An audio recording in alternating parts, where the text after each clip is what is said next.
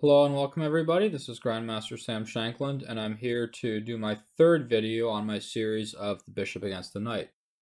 So previously we saw some cases where the bishop was just much superior, and it was because we saw an open board where the bishop had good targets, oftentimes with an imbalanced pawn structure, and in particular in an endgame with a pawn race, a bishop can affect both sides of the board at the same time.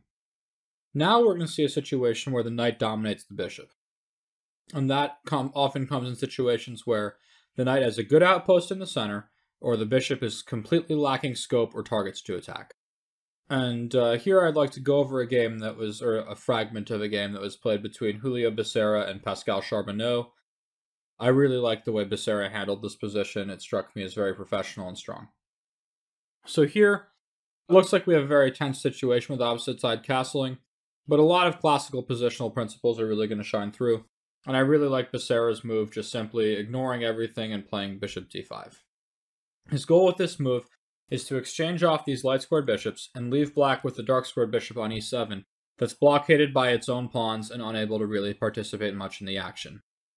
So black played b takes a2 check, which is a natural and strong move, aiming to somewhat loosen the white kingside pawn structure. But after king takes a2, we quickly saw that after rook b8, and black can't really avoid an exchange of these bishops, because if this bishop were to move away, this rook is lost. And you might say, well, bishop b5 attacks the queen. But unfortunately for black, after bishop b5, white can play c4. And now black has to retreat the bishop back to c6, which will once again allow this unfavorable bishop exchange. So black tried rook b8, aiming for direct counterplay. And after bishop takes c6 check, takes c6, knight d5, we've sort of reached a classical situation of good knight against bad bishop in a way that would leave, in my opinion, at this point, black is completely lost. If you look at this bishop, it's just utterly useless. Blockaded by its own pawns every which way. You look at white's pawns that are almost exclusively on light squares. I guess there's the pawn on h2 black is unable to get at. And this bishop just has no route back into the action. In the meanwhile, white's knight is really well centralized on d5. It cannot be expelled from this square because it's a very nice outpost. It's controlled by a pawn, and there's no black piece that can attack this knight or try to exchange for it without losing material. And a knight in a centralized outpost is generally better than a bishop, just because if you look, it controls all these important squares. It can attack just about anything, and black is unable to do anything about this knight. So black tried queen b7, looking for counterplay. Obviously, white has no interest in walking into checkmate in 1. So he played rook b1, and after king d7, white has to just figure out how to maximize his chances of playing with the knight against the bishop. So why doesn't everyone pause their videos and see if they can figure out how to do that? Okay, so if you want more time, please keep your videos paused. The way to highlight this advantage of the knight over the bishop the most decisively would be to take all the heavy pieces off the board and just leave the superior knight against the inferior bishop. And that's exactly what Becerra attempted to do. The move b3 is aiming to open up some files on the queen side to trade off a whole bunch of pieces. The problem with this move is after something like a takes b3 check, the white king is starting to feel very open, the a file is open, there's a lot of problems. Black also could play just rook fc8. So I really like what Becerra did. He played rook hd1. Now this puts a rook on an open file. I mean, you could argue it's just the most natural move. But I don't think it's the open file that Becerra was attracted to. He doesn't really want to move the knight on d5 because it's so awesome. So you might ask, well, what does the rook actually do on d1? And I would say not actually that much, but it's en route to a much better square. White's idea is he wants to bring this rook to a3, which will then attack the weakened a4 pawn, keep the white king safe, and potentially prepare b3, at which point he can safely start to exchange pieces without having to worry so much about his king.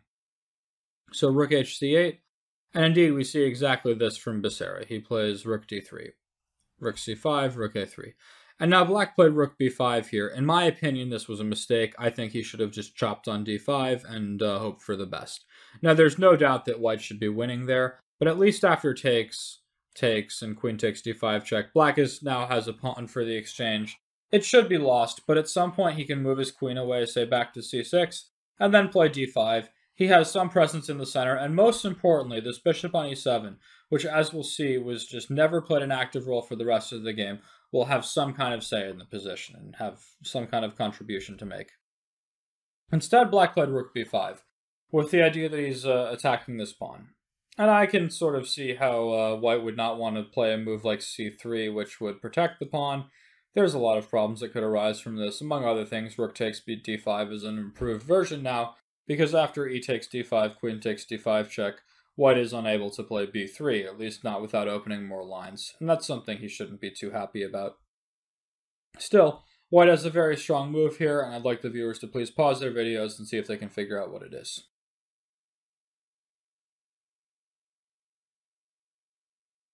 If you want more time, please keep your videos paused, but at this point I'm going to proceed. So, this pawn on b2 is hanging, and white decided it was in his best interest to simply move the pawn forward. Now, he could play b3, I think it would be very likely to transpose to the game, but Becerra chose b4, which I think is even more forcing than b3, because right now, if white is able to get c4 next, then the rook is basically trapped, and then he's completely lost. So, black had to play a takes b3 check, but after the simple rook b takes b3, black has a real problem. Pieces are starting to get exchanged, and that means that knight's superiority over the bishop will soon be highlighted in full. For instance, let's say black were to play bishop d8, which is not tactically losing immediately. After something like rook takes b5, takes, rook a7 check, black is already forced to play king e8, because if he were to move the king to c6 or c8, then the f7 pawn would hang, as well as everything else in black's position. And after king e8, let's say a move like c4. Here, black is basically in Zugzwang. He can't even move. The rook is hanging.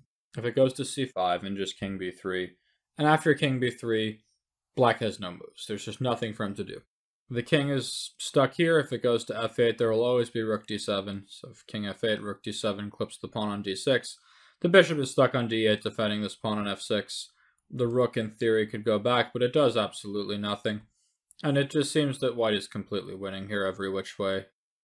I think the simplest plan is to just start running this king to the h4 pawn. That seems very effective. Still, I think this was better than the game continuation, because at least there, white didn't have any passed pawns yet. In the game, black tried rook takes b3, and here, I really like the move Becerra chose. I think rook takes b3 is very, very natural, and would probably be the choice of a lot of humans, but there's at least some annoyance here, and the white doesn't have a plan to directly win the game. Well, after the move Becerra chose c takes b3, which struck me at first as a little bit risky because it allows the second rank to be weakened. But more importantly, white has a passed pawn now, which will do wonders in the endgame.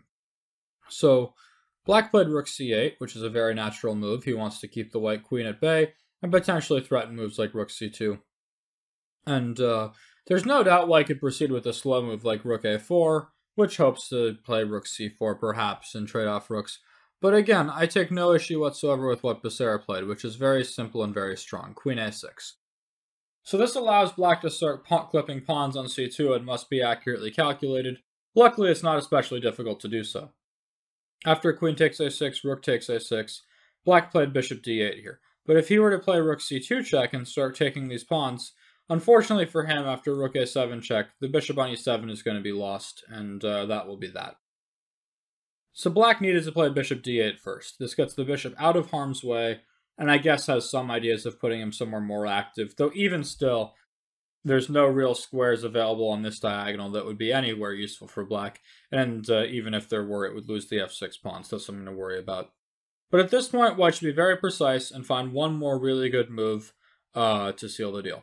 So let's see if you guys can pause your videos and figure out what white should play.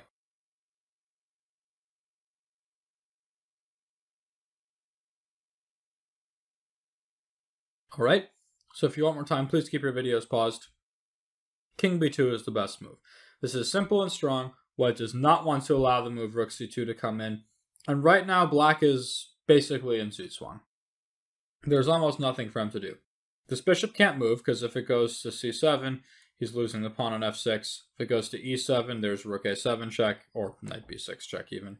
And the rook can't really move, because no real squares along this file. Rook b8 doesn't seem to help at all. After rook a7 check, the king is being forced backwards. And the king can't even move. King e8, rook takes d6. So black tried rook c6. And after rook takes c6, king takes c6, b4, black actually resigned here, But for our purposes, we're going to continue the game just to show how it could have gone. And here we're seeing the ultimate example of a bishop being utterly useless against a knight. If you look, let's say bishop b6, and of course white can take the pawn on f6. That is a clean pawn and there's nothing wrong with it. But we're going to do something else instead just for illustrative purposes, which is h3. At this point, if you look, white's pawns here are all on light squares, meaning that the black bishop has absolutely no way to go and harass them. And that being the case, the bishop is without targets. Similarly, black has this backwards pawn on d6 that is perfectly blockaded by the outposted knight on d5, which renders it incapable of advancing and using black's pawn majority. All the meanwhile, white has a passed pawn on b4 that will soon win the game. So let's say black simply waits and sees what white has in store. Very quickly, black runs out of moves. If he moves the bishop again, bishop b6, here, I mean, we could have done it last time too, but I was just making a point. Even after we made that point, still here, we're going to start taking pawns. Knight takes f6 is a clean pawn. So black could try something else, say king b5. This is very natural, get the king in front of the pawn and so on. But after a simple knight c3 check here and king c4, white is starting to invade. And here b5 check will be the next move. So say black plays king b6, knight d5 check and king c6. This might look a little bit annoying at first because the white king would love to play something like king b5. And after b5 check, king d7, it's not immediately clear how to make further progress since b6 runs into king c6, and the white king has been blocked and black is ready to play bishop takes b6 next. But if white is just a little bit patient, he wins very easily. So there's a couple winning strategies. One is to realize that this king on d7 actually has no way to join the fight at all, since all of the key advancing squares that this king could use, e6, c6, b6, a6, are under white's control. Black actually has nothing he can do. He can't run the king up to the b5 pawn even. So let's say white just starts running. King d3, and his plan is very simple. Run the king to g4 and take the pawn on h4. And black actually has no way to stop this, because if he ever tries to move the bishop away, the pawn on f6 will hang. So here, let's say, I don't even think you have to take it, but let's say you do. Takes, check, and knight back to d5, stopping king d6. Now black has all of the same problems, except that the king, he doesn't even have a pawn for it. Now the bishop on a5 is still useless, and the white king is running in. Similarly, you could say, okay, well, what if black, instead of this, tries to run with the king? First of all, he's going to lose this race. I'm going to get to g4 before black can get to g5, and white even wins the race by 2 tempi instead of 1. But even if he didn't, at this point, after b6, the king is unable to come back to the defense on b7, and white is simply going to queen this pawn. Black has to sacrifice his bishop for it right away, and that'll leave him hopelessly lost, of course. So that's really bad. In addition to that, white has another winning plan, which is just to invade on the queen side. King b4, and here black, again, is pretty much in Zugzwang. White's going to play b6 next. But even if black had somehow passed here, I don't know, let's say we play king b3, king e8, king b4, king d7, and we got this position where black would be in Zugzwang, but it's white's move, and white plays b6, he's still going to win this game, because after king c6, he can play king a5, and he's ready to play king a6 to push this pawn through, and after king b7, king b5, we once again see further power of Zugzwang. If black could just sit and wait here for the rest of the game, he might well be holding a draw, but he can't. He's got to move right now, and the bishop doesn't even have a legal move without getting lost. And once the king moves, king c6, and then white will take on d6, and he'll play king d7 and win the bishop, and then take all of black's stuff, king e8, king f7. And here black is just hopelessly lost. So I was a little bit disappointed that Charbonneau resigned this game as early as he did, which was in this position here after b4. But I totally understand why he did, because he was a grandmaster. He had no problem whatsoever seeing the writing on the wall and realizing that his position was beyond repair. Another key point that is very important is if king b5, white does not have to allow black to play king c4 and can simply proceed with king b3. And here, the knight being better than the bishop, black can't even trade the bishop for the knight, because after something like bishop b6, even if white were to take here, which looks very foolish to me because he can win much more cleanly, after something like this, white is still left with a winning pawn endgame. because he has the outside passed pawn, and black's pawn on d6 is backwards and unable to create a passed pawn effectively. So while we saw some examples of the bishop dominating on the open board before, here we saw in a more closed position where the bishop was blockaded by his own pawns and restricted defending his own pawns and stuff like that, that it really got dominated by this outposted knight. So I hope you enjoyed this video, and we'll be seeing 2 more ones on this bishop versus knight imbalance. Until then, this is Sam Shankland, and have a good day.